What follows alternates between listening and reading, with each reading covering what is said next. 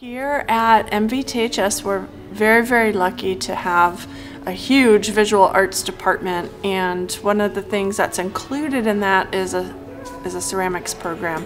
Honestly, like a college level ceramics program. I'm so pleased that I get to be the head of that. In our ceramics program, we have many levels of ceramic art courses, and in our intermediate level, which is our second semester, we start to experiment with some different types of firings. And so for our intermediate level, we do what's called the horsehair firing.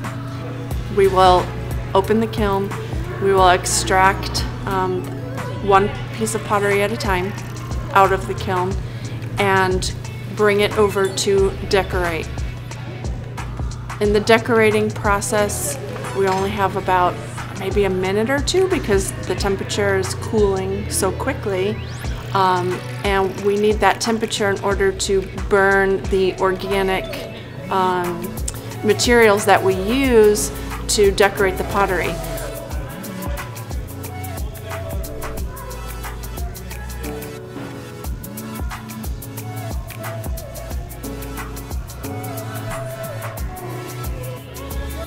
Horsehair firing is a really fast, fun process where you get your results immediately.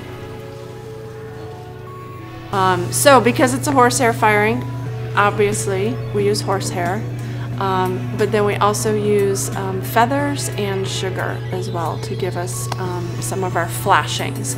The flashings are caused by trapping all of the carbons into the clay body that burn from the organic matter.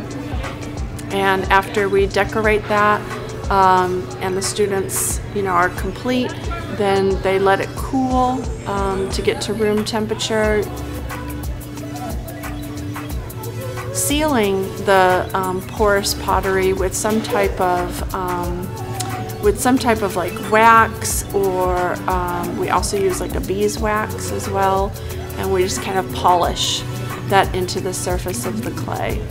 At that point, you have your finished piece, and they're just very interesting surfaces. They're more decorative. You could definitely use them for decoration for plants, but they're not used for holding water, and definitely not food safe.